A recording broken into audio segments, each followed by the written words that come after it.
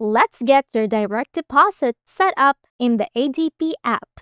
ADP is a platform that helps manage payroll and HR tasks for many businesses, and its app allows you to access your pay information.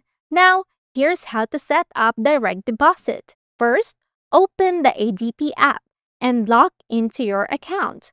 Once you're in, look for the Pay tab. If you don't see it on the main screen, tap your profile icon in the top left corner and then select Pay from the menu. Scroll down to the bottom of the Pay section and you'll find Direct Deposit. Tap on Direct Deposit.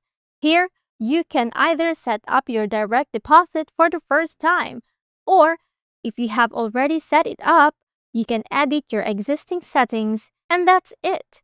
You've successfully set up or edited your direct deposit in the ADP app.